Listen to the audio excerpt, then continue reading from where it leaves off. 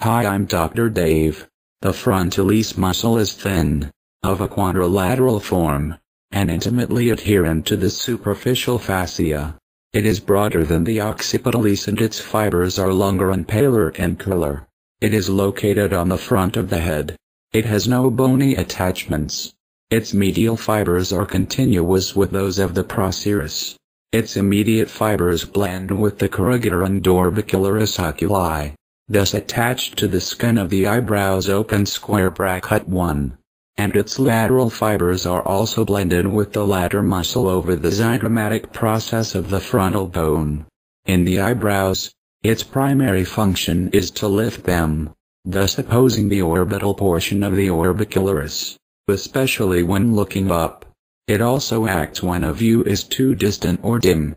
From these attachments the fibers are directed upward, and join the galea aponeurotica below the coronal suture.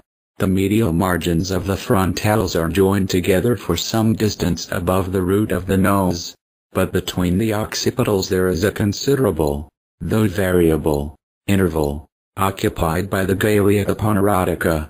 It could be part of occipitofrontalis muscle. Thanks for listening. Goodbye.